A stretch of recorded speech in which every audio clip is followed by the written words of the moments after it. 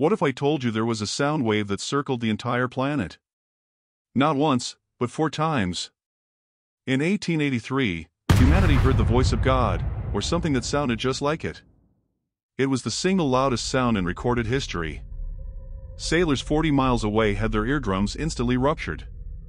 It wasn't a weapon.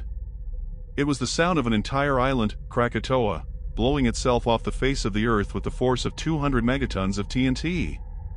The sound wave was so physically powerful, it didn't just travel, it circled the entire planet.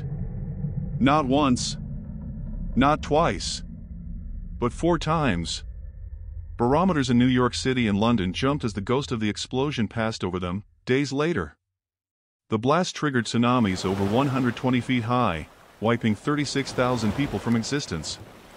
It ejected so much ash into the atmosphere that it plunged a 200-mile radius into absolute, suffocating darkness for 2 days. For the next 3 years, the entire world witnessed blood-red sunsets, inspiring art like Edvard Munch's The Scream. It wasn't just an eruption. It was the day the Earth itself screamed, and the whole world listened in terror. The full account of this event is genuinely terrifying. Subscribe for more.